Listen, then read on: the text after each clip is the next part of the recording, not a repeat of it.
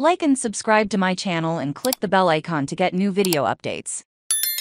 Ezekiel Elliott still in it. JoeBucksFin.com. This is an old rumor, but now with fresh legs. Maybe not fresh enough legs. One reason one of the Joes is convinced the Bucks are gearing up to draft a quarterback is because the Bucks haven't done anything to improve on the league's worst rushing attack this offseason, but there's a former Pro Bowl running back who's out of work, Ezekiel Elliott, and a ESPN NFL insider suggests the Bucks shouldn't be counted out. Joe knows don't know if Elliott lost his legs, but Joe has heard various ex-NFL suits at the Fourth Estate claim the reasons the Cowboys didn't take Elliott out in the tackles last season stem from his wheels. It just has to be a big name in every position. I think veterans, but also young talent who are becoming stars. But apparently the media thinks it's the other way around. You could argue that the Bucks upgraded by firing Leftwich and got rid of that old throwback scheme. I don't know what you guys are expecting,